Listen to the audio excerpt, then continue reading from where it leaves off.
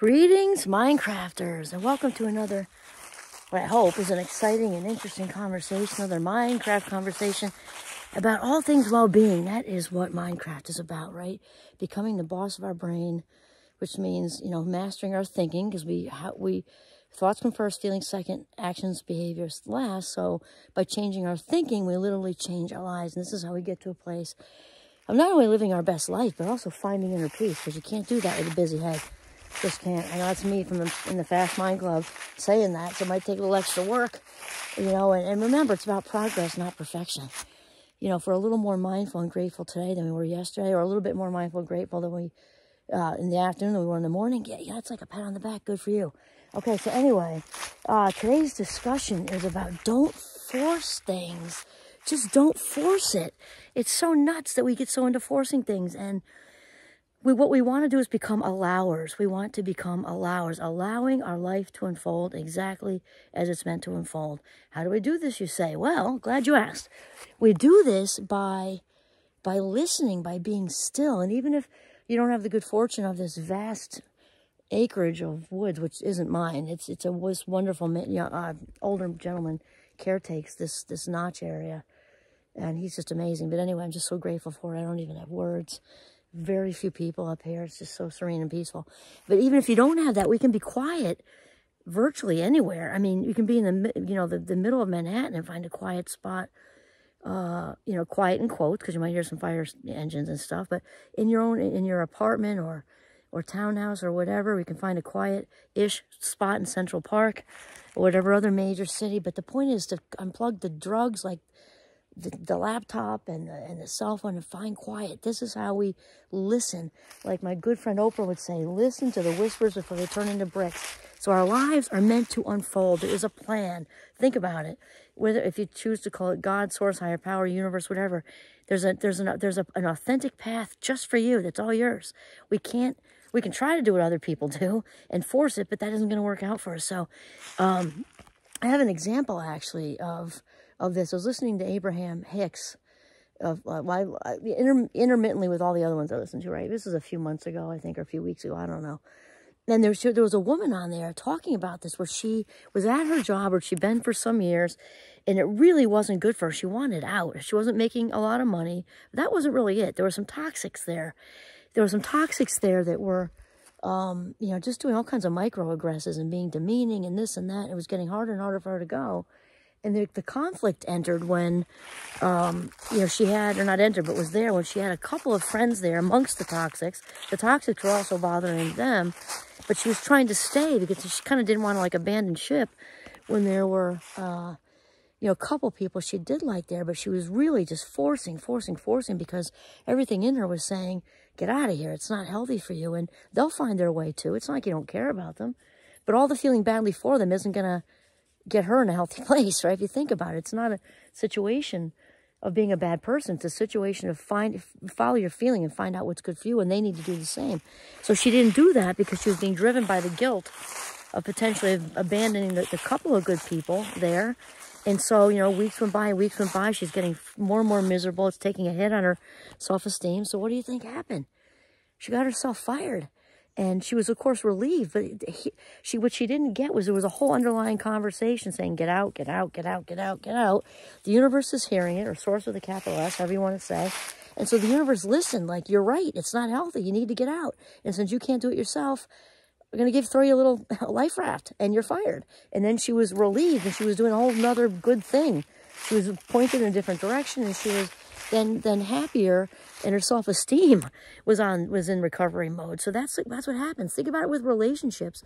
When we try to force a relationship we know isn't good for us, we all know how that goes. It can be romantic and that explodes, or it can be just a friendship that we've outgrown, or maybe we're friends with somebody who's extremely negative and maybe getting more negative, and it doesn't mean we can't send the love to that person. Just send the love to that person. If we don't detach from that negative energy, we're allowing it to bring us down too, and that isn't helping anybody. Our vibe comes down to all the, like the low emotional setting with jealousy, envy, guilt, shame is the worst one, right? Instead of riding that high frisbee where we are, we can't like feel badly enough to help that person rise up. It doesn't work like that. So we don't want to allow ourselves, you know, to kind of, you know, sink to it. I don't mean sink as we're better than them. To be very clear, that's not what I mean, because they'll find their way.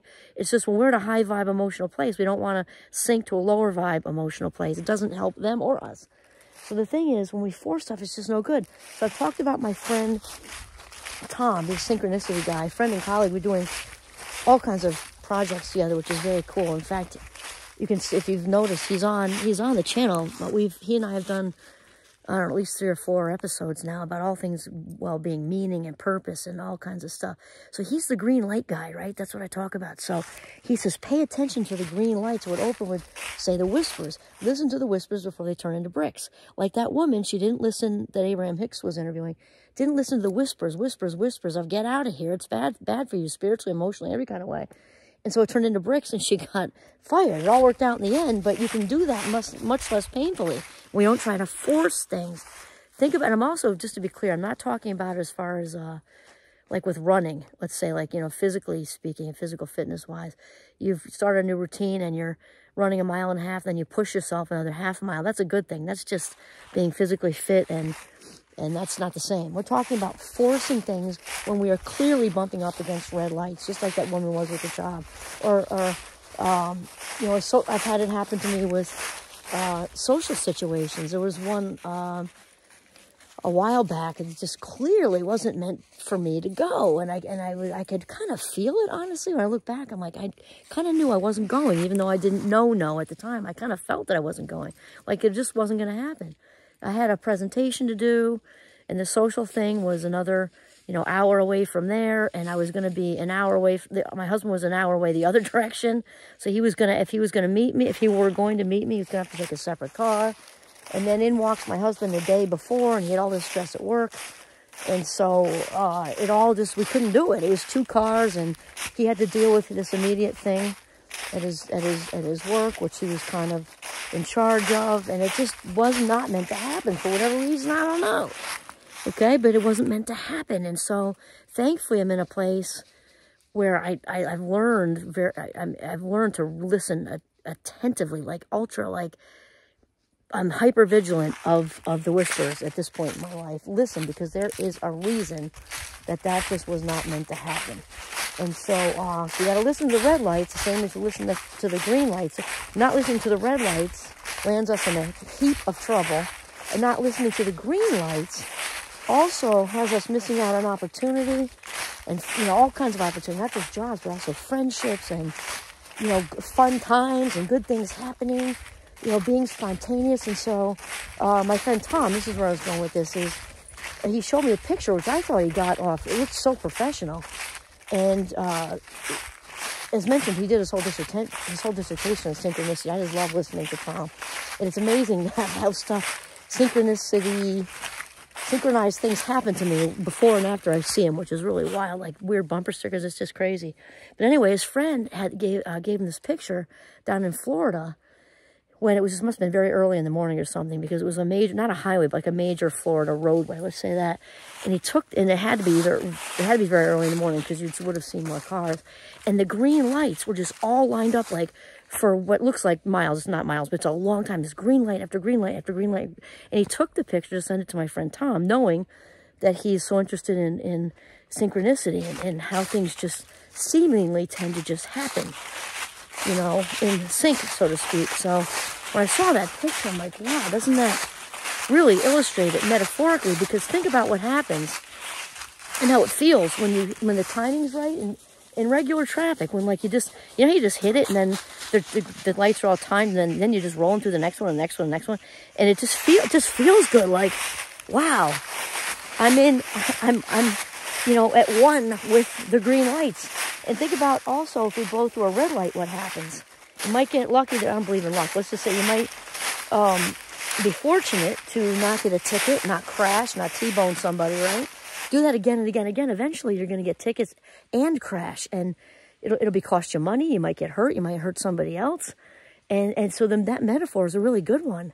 When we force drive, you know, pushing through a red light, nothing good comes out of that. you know, as the green lights line up, man, we are all set to roll. You know, it's just the timing. And so that green light picture is what we're talking about when we're talking about alignment. And we know by how we feel. Oprah would say that. Tom would say that. I would say that. We're all in the same friendship circle. Oprah just doesn't know. Because you know by how you feel, which she has said a lot with her own career path. Because it feels right, because it's when our personality and our signature strengths, our personality and our signature strengths line up with which we were meant to do on this earth.